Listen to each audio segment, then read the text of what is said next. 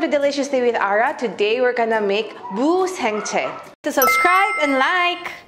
So musaengchae is basically kind of a salad or also a type of a kimchi depending on how you want to say it as. Pero something na po natin gawin, very mabilis, and we can be served right away. A perfect complement for any kinds of rice dishes or even also as a partner for any pork dishes in Korea. That's how we eat it. Napakadali lang gawin. What we really need is like radish, a white radish like this, and chili powder, sugar, vinegar, toyo, and patis. And of course, some onions or leeks. And some people also add garlic. But for today, I'm not gonna use garlic. Gagamitin ko lang talaga is our leeks and our radish. So now let's start making our musaengchae.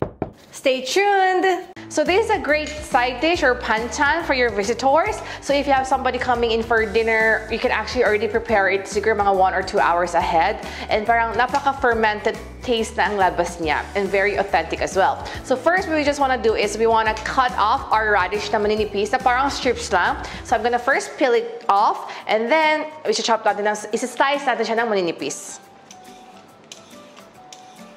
So ngayon na balatan ko na yung aking radish. If you have a slicer like this, it makes our life easier. Kasi like somebody like me, honestly, hindi ako magaling mag-chop ng matagal or hindi ako magaling mabilis mag-chop. So I always use a slicer as a cheater. But if wala kayong slicer or you want really like handmade, it's also fine. So just have to do slice ng maninipis and parang stripes siya ng parang bite size lang.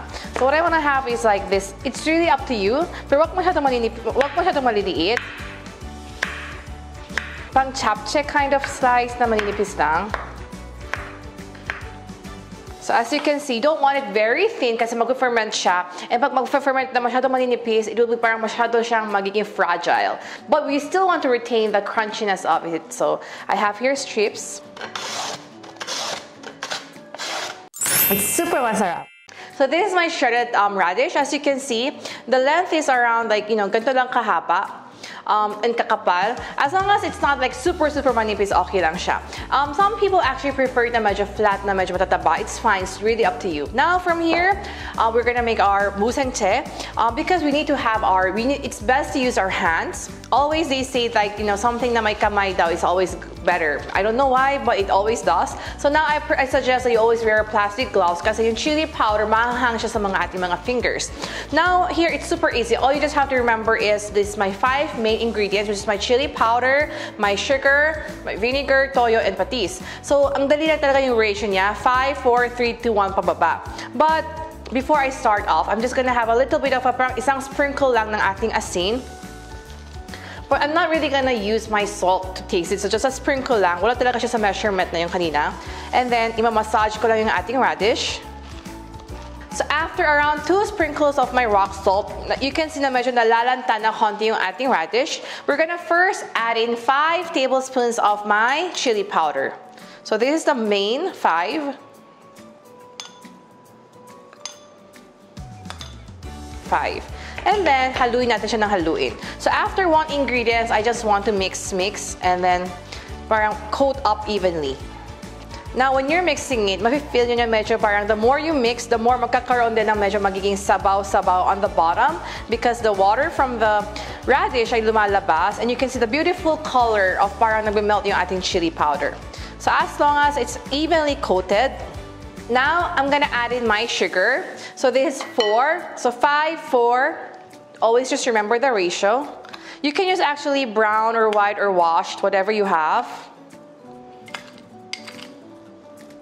And then again, we're gonna evenly coat it. The reason why nang iniisa ko talaga yung mga ingredients is because on this process, parang lumalambot na yung ating radish and it will give, yung lahat ng flavor talaga na ina-add natin, parang it will give an extra coating of it. And it's just different pag sinasabay-sabay natin lahat ng ating mga ingredients na kailangan.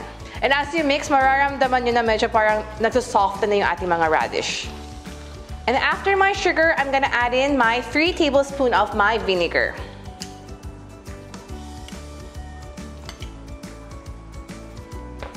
For this vinegar, I don't recommend apple cider kasi yung apple cider, mayroon siya parang distinctive layer and smell of the apple. So any kinds of vinegar you have, distilled or whatever you have is better. So mix again. So 3. So 5, 4, 3 na tayo.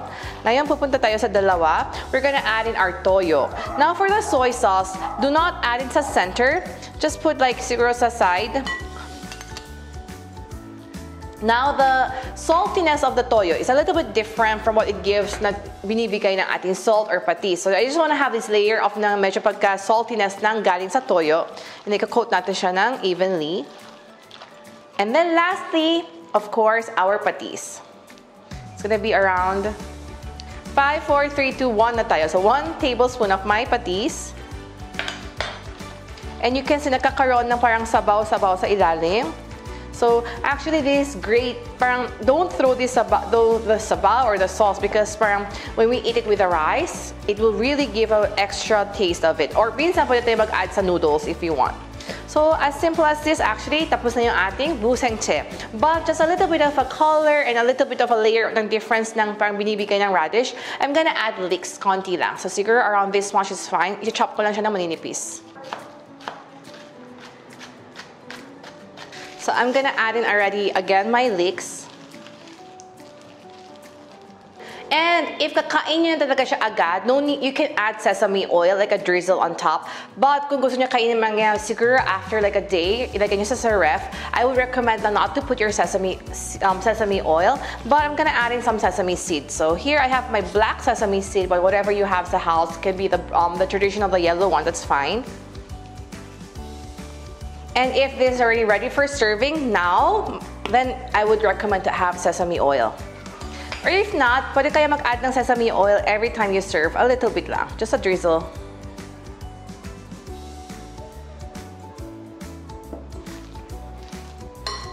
So mix it give another mix, coat it evenly. This is a great partner for rice. You can just actually have this an egg and musaengchae and rice, or just even like Korean noodles, the somyeon, and then just this one and a little bit of sesame oil. You already have it. Must try recipe. Ta-da! Here is my musaengchae. Very simple. The best is really to keep like around few hours para lahat ng flavor niya lumabas. But as simple as this, you already have one great side dish, but also could be a main dish depending on your preference to serve your visitors and your family as well. So hope you enjoy cooking with me. See you next time. Please don't forget to like and subscribe. See you everyone. Bye-bye!